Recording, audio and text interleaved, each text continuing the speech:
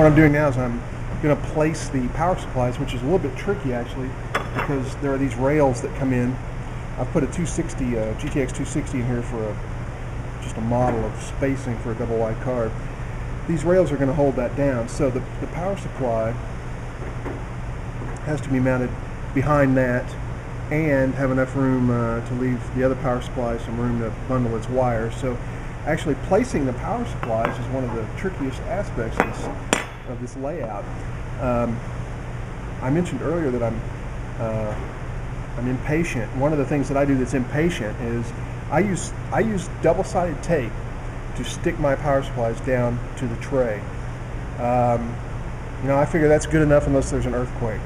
This is some 3M industrial double-sided tape. This stuff is dangerously sticky, and once you place it and leave it for a few minutes, it's impossible to get off. I mean, it will literally pull the sides, the sheet metal off of these power supplies once it gets really set. So it's actually quite a good solution for this. It lets me move these things around, get set up that way. So I'm going to go ahead and place the power supplies now.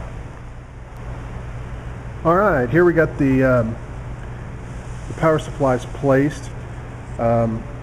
Where those are is actually pretty important. This one avoids being directly in the way of ventilating the video cards when they're all installed. This open side here lets the card on this end breathe, and you know, as we all know, there's two cards in the middle. So there's a tunnel of air that forms in the middle that pushes through the cards. Seems to work well. I haven't had any problems with the two cards in the middle being really that much hotter. They run a few degrees Celsius hotter, of course, but it's not. It hasn't been a real problem. Here's where the you know, having the modular power supplies would be nice. So now I have to mount the hard drive. When I started using two power supplies, my first two racks they use a single 1250 watt power supply by Cooler Master, and that worked. I think I like this solution better. It just gives me a little more confidence. You've got two cards on one supply and two cards on the other. But when I did that, it meant I had two supplies, and so obviously there's a little less room now for things like the hard drive. So I had to start standing the hard drives up. My first two laid the hard drives down in the back here, but so I've had to start standing the hard drives up here, right between this power supply and the edge of the motherboard. Seems to work. Haven't really had any problems with that. Okay, and there's the hard drive. It's mounted, just two screws coming up through the slots in the bottom of the tray there. It is affixed. It's not moving. So now it's just routing wire. Okay, I said I wasn't going to show the routing of the wire, but I take that back. I'm going to show you a little bit because it's kind of interesting when you load the 295s.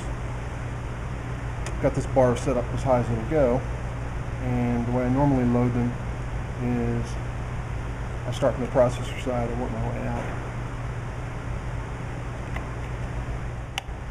Now, as you probably have noticed, they have electronic components exposed on the back. It's really important to be careful loading these things.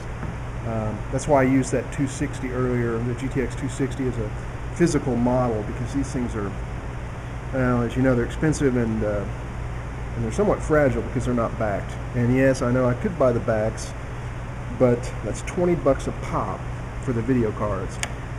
And at the moment I have 23 video cards, so just not worth $500 to me to put the backs on them. They stay cool enough without them, and they really don't seem to require them. But I do have to be a little bit careful when I lower this bar and push down on the motherboard. I have to be, you know, sort of ginger with that. You don't want to crush the motherboard, but I also try to splay the cards out a little bit, give them a little bit of room between them, and let them breathe a little bit, and gives them a little bit of room to pull some air in between the cards instead of everything having to come through the tunnel. Okay, this is not the Foxconn Destroyer. This is the MSI K9A2 Platinum motherboard.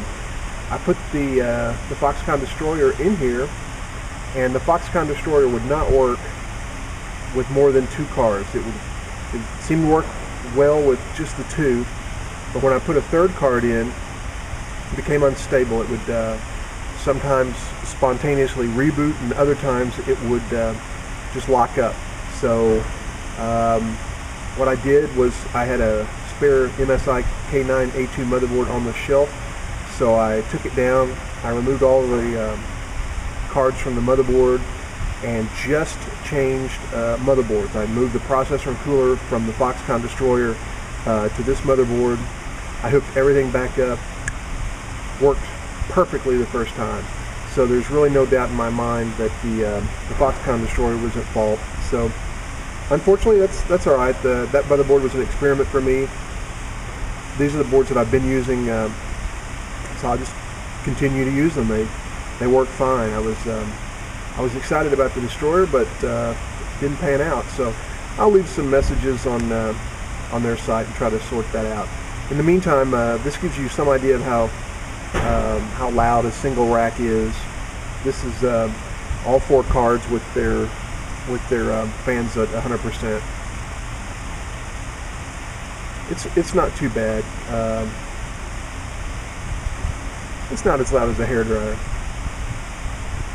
but it's certainly not quiet, not silent by any stretch.